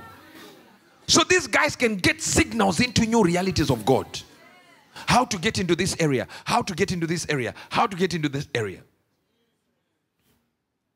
Custodians are realities that are secrets that are given to a man who has moved from a burden career to a guardian. And now by his spirit's excellency, by the excellence of his spirit, he has now attained a level called custodian, where God can say, you now qualify to keep my secrets. Most prophets are there on custodians. They keep secrets for God.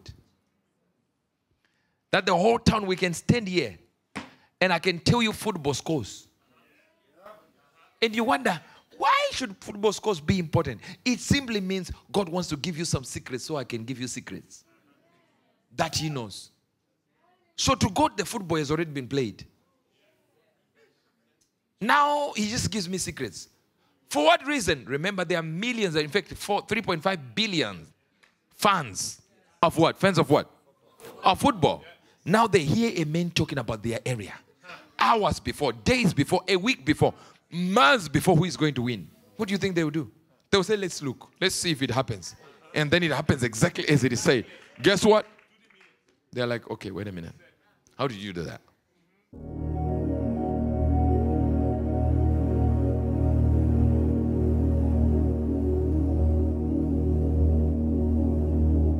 Genetics of Words, an Amazon bestseller by Uebert Angel.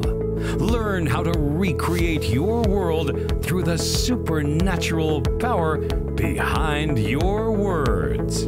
Get your copy of this riveting book that will transform your language. Available now at www.uebertangel.org or get a digital copy on Amazon Kindle.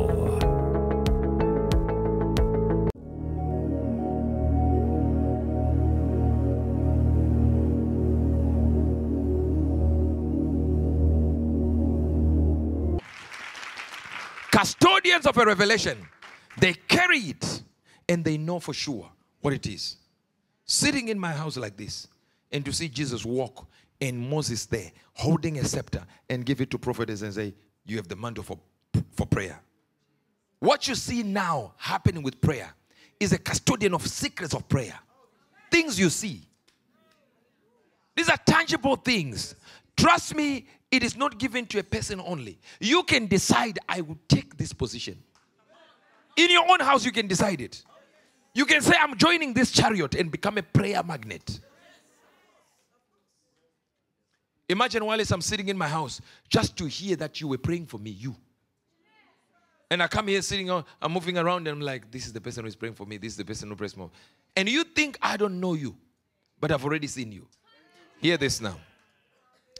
Custodians are dangerous. I went to a place with a young apostle, he's a son of mine, called Apostle Mizmuzwake. He was at a university somewhere with just a small crowd, and people were hearing of him, but impact was not happening the way he wanted to happen. And I had a surprise visit, and I went there, and they were okay, but in a small place, like a theater. And I went to the walls, and I pushed the wall. And I went to the left, and I pushed the wall. And I went to the back, I pushed the wall. I went to the front, I pushed the wall. I said, I pushed the wall of this church for it to grow. Listen to me. Listen. The following week, they came back to the same hall. The university had already blocked the door. Following day. And then guess what happened? They are now using it in the field. People are flowing like you've never seen in your life. Listen to me. They are not looking for me because there was no advert for me. All of them are looking for Apostle Mizmuzwake. From there, he started making an impact. He was making an impact, even as a son. But beyond the pushing of walls, there was somebody who was a guardian and a custodian of that revelation of growth who needed to do it. And he was blessed enough to know, to have an eye that could see a custodian and say, I'm submitting to this custodian to give me the right of passage. Amen. Ran to Bishop Oyedepo, 10, 20 people, 20 members in his church. He just ran and grabbed his feet. Say, please, say, help my church. He said, go and increase. Go and increase. Yes. Following Sunday, thousands of members. From 10 to 20 members. Why? Listen to this. What causes it to happen? When a man is a custodian of a certain revelation, there are people who are anointed and given grace, rather, to get to know some few things about things. That as long as you remain prideful and you can't see who they are, you remain like that. You will remain like that. Be careful that this fake integrity will lead you into poverty. Can't do that to me. Who are you? Listen to this now. Are you here? Are you here? Are you here? Imagine the power of these people. I get to Nigeria and I'm sitting there with Pastor Ricky there, Brother Mike Opala, great businessman with a brilliant fashion houses called Mike Clover and hotels there. And I'm sitting there, they are with me, they are my team. And I'm just sitting there and Pastor Chris walks for the first time. I'm seeing him in flesh. He's walking and comes to me, hugs me, says something, and I say something to him. And, I've been invited by people that told me Pastor Chris knew I was coming. So I'm like, I've never heard of anybody preaching for Pastor Chris in his church who is not in Christ Embassy. So I'm in there for the first time, and I've been told to preach. And I'm preaching, and I said, Pastor Chris, come, run with the mic. I gave them, and they sat down like I was not doing anything.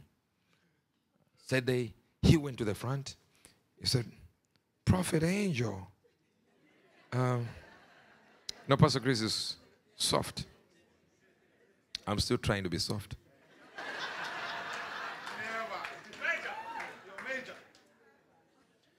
And he says, whatever you came here for, the revelation of the word. The moment he did that, now scripture started running into me. Connecting dots and dots. I was already in revelation I was a teacher. But it went beyond when I met Pastor Chris. And then he told me, go hear this. One day, I was just sitting in my house. I got a call. I know you do a lot of prophecy, but I want you to go out there, heal the sick. What? Yeah. You have an impact, a great impact, healing the sick. We were already doing some healing. But from that moment, Healing Institute was birthed.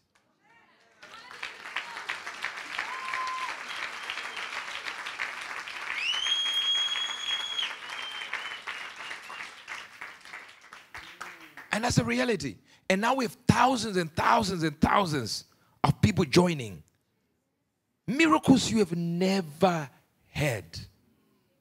You've never heard of stuff like that happens there. I don't know if you understand. When you can, if you're new here, ask Director Seth Riggs, Director Ashwin, and Director Moses there. Ask them what's happening in the Healing Institute. Ask them. And you see it was based on one man. Thank you guys. It was based on one man saying, go heal the sick. It is written in the book of Mark. Why didn't we use it? Why is it the word of a custodian gives rise to that?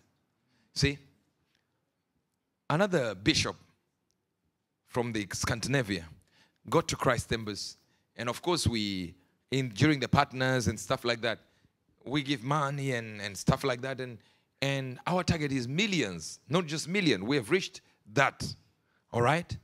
Now, here's the brother, white guy, white bishop. All he wanted was to give more than 5,000. He has been giving 5,000, 5,000, 5,000. So, are you hearing me? Yes. When somebody is a custodian of a revelation, Pastor Chris is a distributor, a tributary of graces. A man moved. Listen, this bishop from the Scandinavian region was giving partnership, 5,000 every year, 5,000 every year. He got one of my brothers who is an esteemed man of God, somebody I well respect, called Pastor Biodan Lawal. He's somebody who is interested in sponsoring the gospel. Guess what happened? This bishop went to him and said, I know you're winning awards here for your partnership. How do I move from 5,000 to 10,000? Please give me the secret to move. I want to give 10,000 next time. I don't want 5,000. He looked at him. I said, give. The man was waiting for a revelation. He didn't get to understand that Pastor Biodan Lawal received a tributary from a tributary called Pastor Chris. A certain revelation, because he's a custodian of a revelation of money.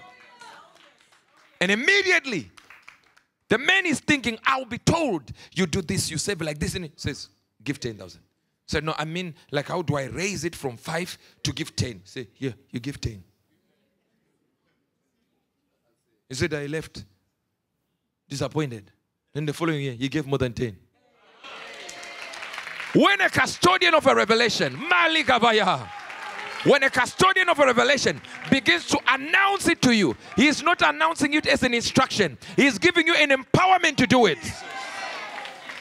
Men who carry an empowerment because they have submitted to a judge, a custodian and a watcher, a guardian of revelation, a burden carrier of the Lord in the form of Pastor Chris. What are you talking about? What do you want to do this year? Some of you, even in your finances, you don't even know what to do. Even in your finances, to say, when are you going to give the money that makes sense? You want to know, how do I save in order to give? Give that one you want to give. Do you understand that the moment I started giving 100,000, 200,000, I started getting it to the point that when we start recalculating how much we have given, we're like, wait a minute. You mean we gave over $1 million? How were we getting this money? How did we even get it there? Because all we did was give what we have. That's it. So much is lost in calculating what to give. This is the reason why you're not giving yourself. The Bible says, Paul and Silas, men who exerted themselves for the kingdom, exerted themselves. They pushed themselves beyond boundaries. These men can just tell you, move. You go like, okay, I'm moving. Oh, you want a new house? Go to a new house. They didn't even hear nothing this area. Do you want a new car? Get the new car. See, when I say something like this, you want to hear the how and the whys and the who. No. I'm a custodian of money revelation. Go get that money. Go get that paid. Get paid. Money is coming. What were you thinking that book was all about? That message was money? No. It is a custodian announcing to money. It is no option but to come to you. When you want to get burden in your spirit, you break your flesh. You begin to become a receptor of signals from God. Then at the end of it, you align with God.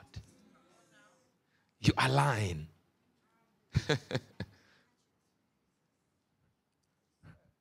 This one is closer to home. I can sit down and be rude and tell you, you will change. Why? Because I know where we are getting with you. I know you're getting into alignment. Alignment is when God says something and you just go like, yeah, we're doing it. Does it make sense? Yeah, because God said it. He knows where we're going.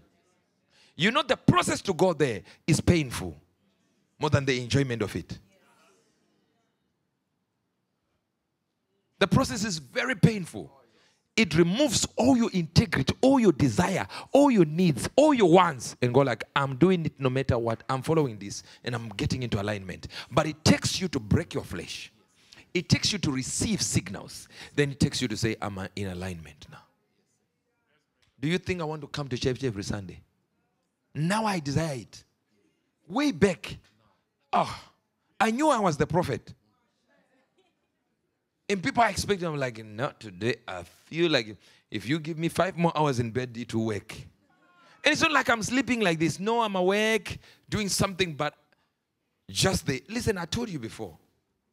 When I'm alone, I'm speaking to a gentleman. Oh, yeah. It's always good to speak to a rich man. Every day, just speaking to a rich man. Telling myself plans. We're going to do this. We're going to do that. We're going to do this. We're going to do. The moment I talk to you, I don't know, things are very difficult for me. Right now, my kid has no school fees. So depressing. Better speak to yourself. The Bible says, speaking to yourselves and singing to yourself. Hymns, spiritual hymns, singing to yourself. Composing songs for you. How great thou art, me. Didn't say singing to the Lord. Singing to yourselves. I know you don't understand it. You have never sang a song for yourself. Listen to me. When you get in alignment, even the things that were difficult for you, you wonder, why was I even becoming difficult like this? You laugh at yourself like, I delayed myself. I could have just moved along with the flow. When I didn't have money, I had a problem. I was hearing all this. My brother was telling me, called Sam, was telling me, you know, you read this. There are people like this who are in America who do. I'm like, this guy is a daydreamer. But I started shifting and changing and modeling myself and molding myself towards a certain goal, a certain picture, a certain destiny. And before you know it, I knew exactly where to go. I knew exactly who was mine. I knew exactly how to do the things I needed to do. I knew exactly where I was going to be in 5 years. Listen to me. When you see us now here, you see us here right now. We didn't arrive here by mistake. We would be shocked. I would be shocked if I was not here. I would be shocked. Imagine receiving signals of the Lord that a woman of God in the name of Prophetess Bibi Angel is in a car, right?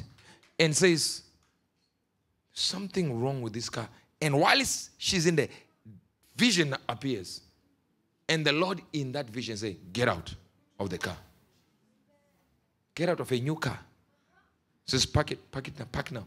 They explained that the car is good. If there was any problem, it will give you signs and all that. Said, there is a signal I'm receiving that is different from the signal you see.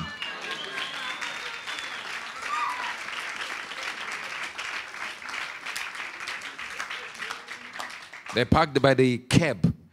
She comes out, goes to this hill there that was there, just in a gradient that is there, and stood there. And pastor moves out, his wife moves out, and they go in there and stand like this. Now imagine, before they even stand, they did like 3-4 steps, and the car blew up. In Britain here. If no one was in that car with a signal, a whole family would be dead. One person with a signal, but a signal will never happen to you until you break your flesh. So when your flesh is still there, you can't get signals. So when a woman of God tells you you're doing wrong here, you won't feel it. Why? Because your flesh is covering you too much. So signals are not getting in there to say this is wrong. So the only mind you can get is somebody when they explain from a natural standpoint why this is wrong. But when they explain from a natural standpoint, your reasoning has to be captured into it. And if your reasoning is not strong enough, you will reason out and reason away all the reasons that he's giving you. Until the signals start to move. Then you realize, this is red. Move. This is not the right time to do this. Move. Are you hearing this now? Are you hearing this? There is a power in sensitivity. Just knowing I'm not doing this today. Can you come tomorrow to my house? No. Huh? Yeah, I'm not happy. It's not happening. What do you mean? I told a man, don't go to your wife.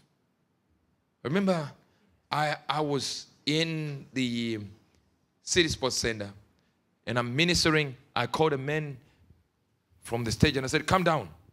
He came down. I said, sir, don't go to your house. Divorce your wife. The whole church was like, what kind of man of God tells a man to divorce his wife? Everyone went like, you could hear people gossip.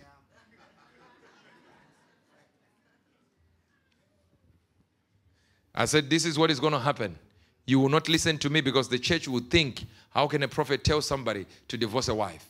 But I'm telling you now, when you go back to that woman is living in South Africa. I mentioned the address in South Africa. I said she will come next week and she will have HIV. In fact, she will have AIDS. It was gone to AIDS. And in those days, you couldn't cure those things. There was no pills for anything. And this woman didn't even tell the man that she had contracted it in South Africa. I said, when you go, you will live with this woman for a few years.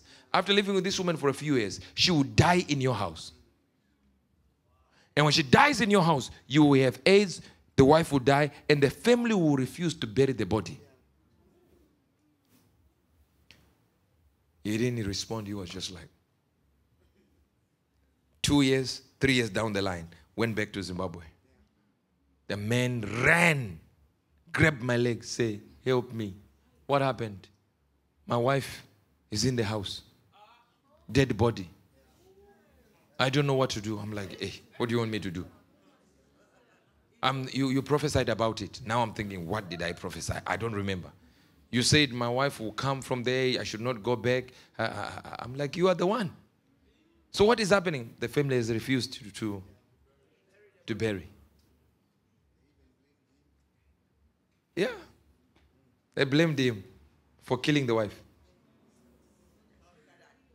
One receptor caught it. 3 years prior to the death. 3 years. I'd already seen it. And I'm already announcing it to a man who is not hearing. You see, when your flesh is covering your body, since you can't get the signals I get, the only reasonable position for you to stand on is arguments.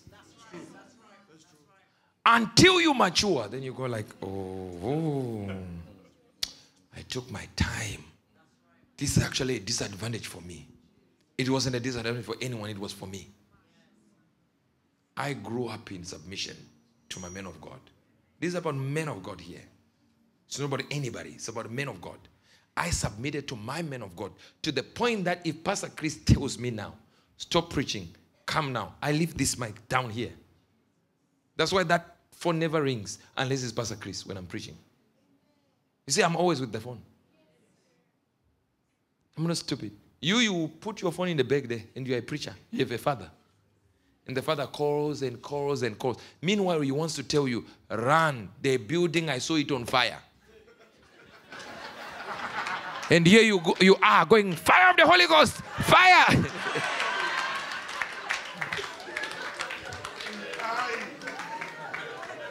I don't know if you're hearing me. And when you move from custodians, you go to watchers. Custodians are very, very particular. They know for sure. They've been given a country, so they know secrets in there.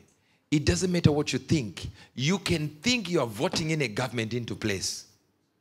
When it's a custodian who is in there and knows that there is a principality who is preventing whatever you want from happening. Custodians rule countries, rule locations, because they know the secrets that God has for the nation. Then you have what is called watchers. Watchers are observers. They report. These are observers. We're talking about people who report things that are happening on earth. That's why the Bible says, take care of these little children, for their angels are always before the Lord daily. What are they doing? Reporting. There are people who just stand there like this. Watchers. One time I got into a city in Thameside and I saw demonic forces. Then from demonic forces I moved. And also I was walking just at the market like this, seeing demonic forces. People who had, who had lame in the legs with demons holding their leg like this. And God said, they don't know that these are demons holding their leg. To them, it's just paralysis. And when somebody was bowled over, it was like a demon is holding them in a chokehold like this. To them, it's just the backache that doesn't straighten up. And all that demon needed to be told was, get out. Leave this person. But the person has no sensitivity to the things of the spirit. He's even denying those things exist. So you can't help them. Then from there, I went into the market there. And I went into another market there's a farmer's market there. And I went in there and I saw people standing by the corner like this. And I'm thinking, who are these? They look very clean, different form of clothes and stuff like that. And I would realize they would appear, disappear, appear. Then they go like visible, and I realized these are angels. And the Lord said, these are observers. They are watchers. All they do is report. They give a report on a second basis, what is happening now. Not that God doesn't know, but God prepared and created a world that functions on principles and order. Imagine the Bible would speak of if there is a watchman in the city and he sees a weapon arriving or sword coming to the city and he doesn't want the people, the blood of the people will be upon the watchman, not upon the people. It will be upon the watchman. That means the watchman is there to talk to God about there is something coming. And the watchman doesn't just talk to God. He tells the people. He warns the people. See, some of the prophecies I give you there are proof I'm a watchman. That's true. I'm giving you what will take place. What will happen is what I'm giving you. How do I know what's happening? I'm a watcher. Then from there you get to a judge. If you look to a place that I told you called a custodian of a revelation, the Bible says when Moses is read, I want you to go to 2 Corinthians 3:15. But even unto this day, when Moses is read, I don't know if you understand this. The law of God, 611, even 613, became the law of Moses. But the Bible here began to call it Moses. When the whole Bible is now embodied in one person. That God doesn't want to call to say Genesis, Exodus, Deuteronomy, Leviticus, Numbers. No, he's now calling it Moses. When they went to Jesus and said, Lord, we were advised that if our wives cough wrongly, we can divorce them by a letter of divorcement. God, who had given that law to Moses, Jesus changed on Moses. He said, Moses gave you that law because of the hardness of your heart. Huh? What? That's when a man has become a judge in the spirit that is now making rules for God. No, he did it without God's permission. Hallelujah. Now you're not hearing me. Listen to this. This is what Paul said. He said, concerning virgins, I have no commandment from the Lord. Paul says, I have no rule from God. I'm now giving you my own. New Testament. You move around, you say, hey, this prophet is just giving his own rules.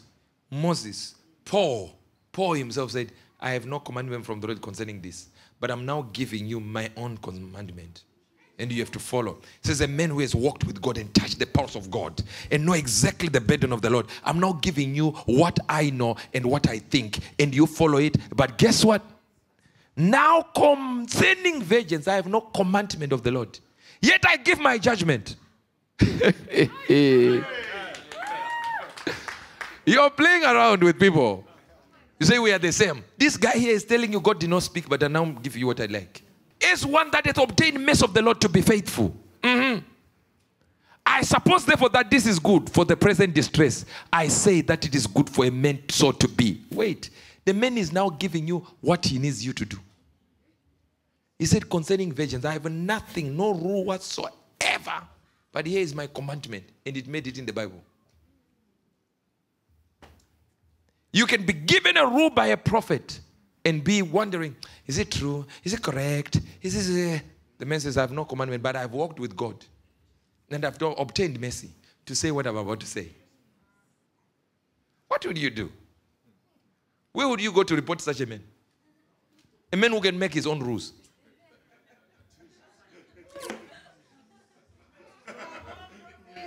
At any given time, you just like, is it in the Bible? Yeah, but it's not, but I'm making my own. And you're sitting there saying, no, you have to stick to the Bible. Stick. This guy is telling you, forget it. I'm a man to be trusted. So if you look at that now, what do you think? What do you think the Lord is doing? The Bible says Ananias and Sapphira died. It says you lied to the Holy Ghost. A man died for not giving the full offering.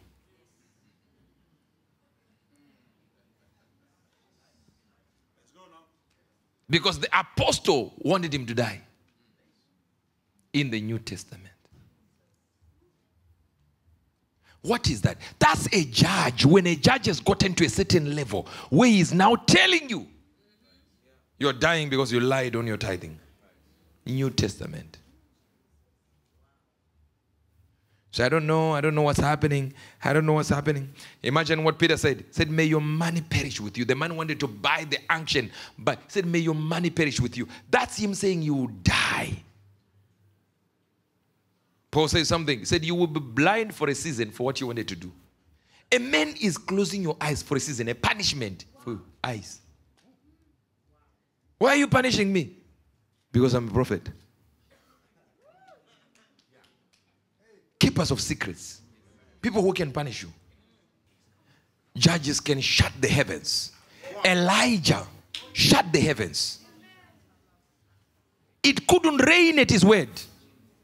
That's when a man can put a judgment on the earth. You will farm. You will do anything. You will do irrigation. And the man has shut the heavens. He is allowed to. Say there will not be rain. No dew, no rain, until at my word. The men put it to no dew. Not even a drop of water. You will not see it until at my word. How is he having that boldness? He knew his level. I don't know if you understand this.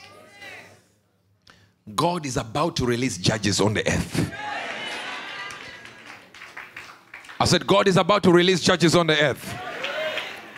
God is about to release judges on the earth.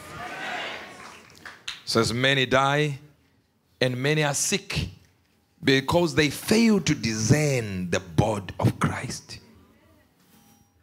Now the dangerous thing about a judge is this, like myself. It is easy for us to die more than you. Death is always knocking on the door. But let me tell you something. When you become a judge, it is so dangerous. There are things that people who are close to me that I love the most would know for sure. I would fail to comment on something. I would try not to do anything. Why? Hear this. Moses hit the rock. What you do not understand there is Moses is now in a judge level. So whatever he comments is God commenting. No, you're missing it. So if he strikes the rock and the Bible says the rock was Christ, it means he killed Christ twice. That means it's God breaking his own word. That's why Moses couldn't see the promised land. When you sin at a judge level, as God makes you a judge, you make God sin. When you sin is a temple. That's what the Bible says. If you sin, you have sinned against your own body. But when you are a judge, it is God whom you have made to sin. So your punishment is severe. You have made God a participator in your sin. So sometimes I choose to be quiet. Because if I comment on anything God says don't comment on, it's God I'm forced to comment. And you reduce your life. You take years out of your own life bit by bit. So measure where you are. You must say, I want to go to a judge level. When you get there, shut up. Be a man of few words. Because any word you are speaking, is God who is speaking it. It's not a promotion. It's still intercession. But you have now gotten to a higher level of it. You are still moving in all these. But imagine. A good news world with Uebert Angel, provoking a reaction and always worth hearing.